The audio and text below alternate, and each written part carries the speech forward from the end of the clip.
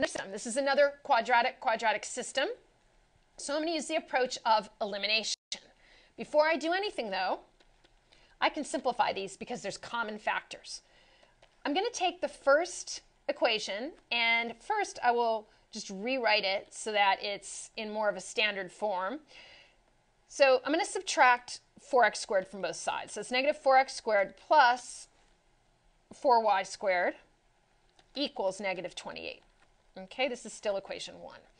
I'm going to divide this by 4. Divide both sides by the common factor of 4. That's going to give me negative x squared plus y squared equals negative 7.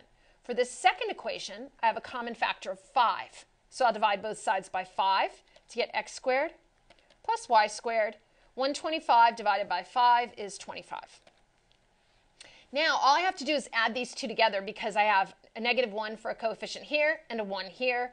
These cancel out. Y squared plus y squared is 2y squared. 25 minus 7 is 18. Just solve for y squared. Y squared equals 18 divided by 2. Okay, so I divided both sides by 2. Y squared is 9. Therefore, y equals plus or minus 3 by taking the square root of 9. That means that y equals 3, and y could also equal negative 3. Now, I need to go back and substitute into these equations, one of these equations, when y equals 3, and figure out what x is. Then I need to see when y is negative 3, what is x going to be? Let's see. So the easiest one to work with would be this. And I could go back in and use the top one, but since I divided both sides by the same thing, I didn't really change this equation, and it's a lot easier to work with this without these larger coefficients. So what I'm going to do is I'm going to say, let's let y equal 3. And then I'm going to look at this. X squared plus y squared equals, actually this first one. First one is a smaller number over here. I'm going to say negative x squared plus y squared equals negative 7. And let's rearrange this a bit because we're looking for x. So let's move this y squared to the other side. And now I'm stuck with a bunch of negatives. And what I can do is just multiply both sides of the equation by negative 1. And that gives me x squared equals y squared plus 7. Now, this is what I'm going to substitute back into. Again, you could have taken either of these forms, but I just took this, made it easier to work with, solve for x squared.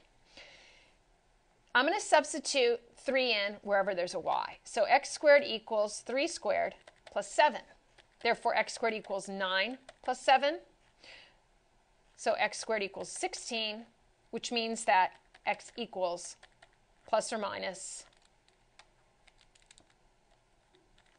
4. So x could equal 4, x could equal negative 4 when y is 3. So let's start our solutions up here. When x is 4, y is 3.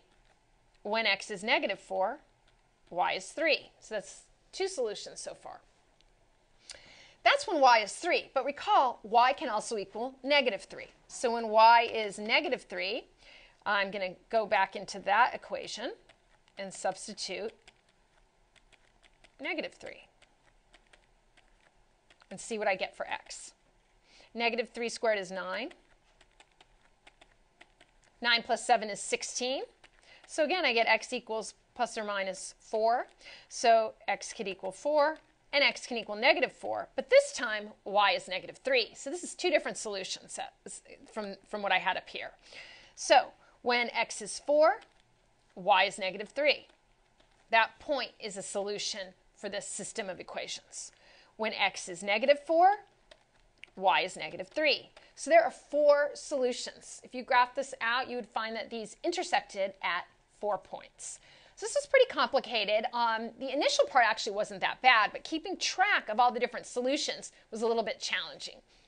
We start out with these 2 equations that I simplified by dividing the first by its common factor of 4 and the second by its common factor of 5. Then you added them together, the x squared terms dropped out, which allowed you to just solve for y. I got 2 solutions for y, 3 and negative 3. I took each of those solutions, y equals 3 and y equals negative 3, and plugged them into this equation here, this equation right here, to find corresponding values for x.